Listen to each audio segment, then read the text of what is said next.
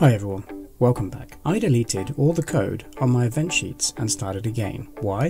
Because when you take a few days off from developing your game and then return struggling to comprehend what you've written, it means you're either getting early onset dementia or your code is a mess of spaghetti nonsense. I'm going with the latter, but let's not rule out the former just yet.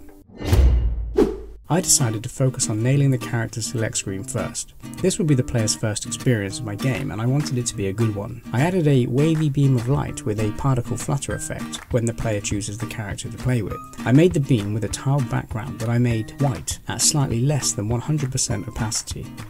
I jazzed it up with some go faster stripes and set its X position to equal that of the base sprite's X position and pin itself there until further notice. I set the particle flutter again to pin itself to the beam, gave the beam the tween behaviour to animate it appearing when the player presses a button, and overall I must say I'm pretty happy with the outcome. I'm using global variables to track which player has been selected and gave the background boxes in the menu a local variable called ID. I told the system that if the player selected variable matched that of the ID of the background box, unpin it and put the player back if deselected. Now the player will have the ability to control and get a feel for each character before deciding which one to take into the game itself. And before we continue with the video, just a massive thank you and a shout out to my wonderful Patreon and YouTube channel members: Foozle CC, Olivia Bernier, Jared Demont, Retro Galaxy, Matt, Lighting Cat, Jonathan Turner, Seth Coble, Fan, Martin K, Yanni Boy, Amari Lewis, Ahmad Famansaya, Julian Cruz, Rob, Mood for Sal, Charcoal, Paul Alexanderson, and Enmark Games. Thanks for supporting my game dev journey, and for more information about what's on offer in the Patreon, there's a link in the description.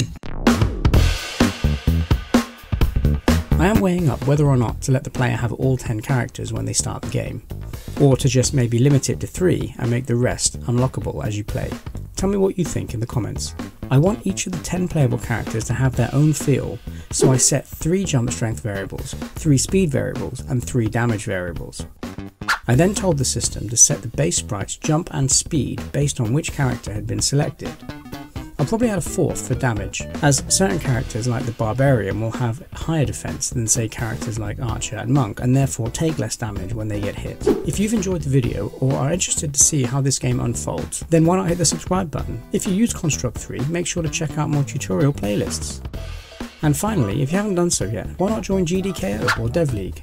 Links to everything are in the description. Now check out one of these great videos.